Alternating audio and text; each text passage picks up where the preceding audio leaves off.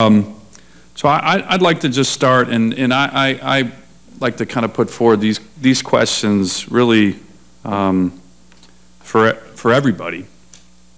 Mr. Chairman, you mentioned, kind of the elephant in the room here, right? Which is what you mentioned, what's on everybody's mind.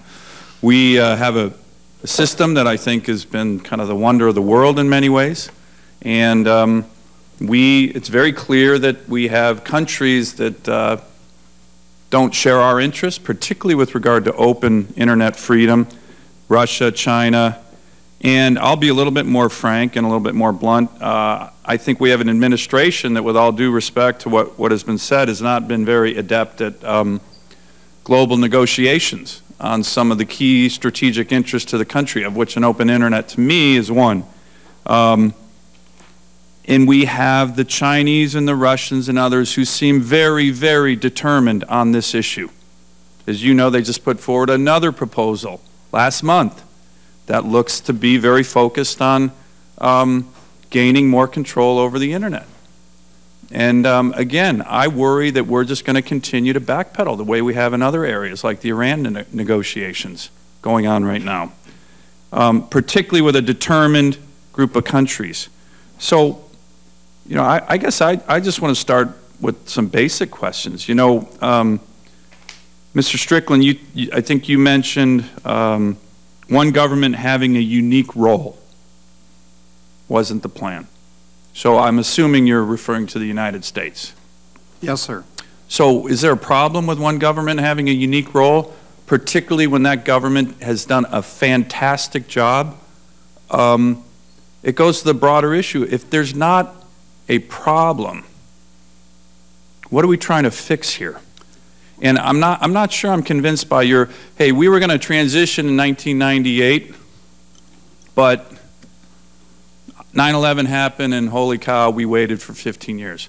I think we waited for a long time because we didn't see that there was a problem. So I'd be very interested in what is the problem?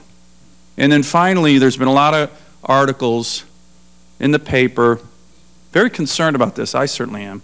But one of those has actually raised a very important issue that I'd also like you to address, is your legal authority to do this. Again, another issue with this administration I have a problem with is taking action where you have no legal authority. Under the Constitution, the Congress has the power to transfer federal government property. ICANN is federal government property, is valuable property. And I don't think you've been authorized by Congress to take this action yet. So I know I've thrown a lot of questions out to you, but I feel free to, all of you, please jump in on these questions. Thank you. So let me start with your second question, which is that there is no government property that is the subject of this contract. All the contract does is designate ICANN to perform the IANA functions. They were given no assets to the United States with which to perform these functions. The domain name file is based... Is there a Commerce Department legal opinion on this issue? Yes, there is, sir. Can we see that? I'll take that back. I'm not in position today to say yes or no, but I will take your request. Because I think a lot of people would dispute what you're saying right now on that issue. Well, I think the GAO agrees with us as well, based on a study that they did back in 2000 when they looked at this question. But the fact of the matter is, all the contract does, for which we receive no compensation. ICANN pays nothing to the United States for this. It simply designated them to perform a role that until 1998 was being performed in the United States government. So the question was, how do you take this function and now have it performed by somebody outside of the government? How about the issue of what's the problem? This is done very, very well under a unique government role. Our government, our country, a lot of people don't have a problem with this in this country. What's the problem we're trying to fix? Well, there has been a problem, sir. At the end of 2012, when the world's governments got together in Dubai for the ITU WICET, the World Conference on International Telecommunications, you had around 80 countries who voted to say the ITU needs to be more involved in internet governance. And these were largely countries in the developing world who were siding with the more authoritarian regimes. Part of the impetus for this was, at that time, the continued irritation that many governments feel, and which has been exploited by the authoritarian countries, that the United States, with this special role with ICANN, is in a position to control the internet in these developing countries and to turn it off in these countries and to otherwise interfere with the ability of countries to manage their own affairs with respect to the internet. After this announcement was made, the next two large international meetings at which governments came together, you saw a major change in position among the developing countries.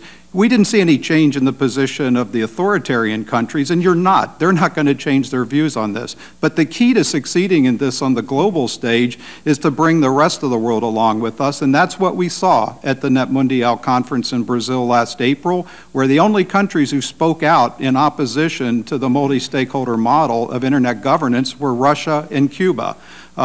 We then fast forward to the ITU Plenipotentiary Conference in Busan last November, and again, you had Russia with the same proposals it's been making for 10 years, that these functions ought to be transferred to the ITU and managed by governments, and that was beaten back in a coalition of both developed and developing countries. So we have seen immediate results, or significant results, by the basis of our having been able to take this issue off the table for these countries to get them to look at what's really best for them without this overhang of a U.S. a role that was unique among governments and which was a source of irritation to governments and which was being exploited to our detriment by foreign governments.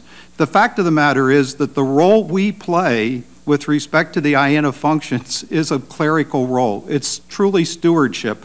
As I said before, we don't provide any oversight of the policy judgments that ICANN and the multi-stakeholder community make.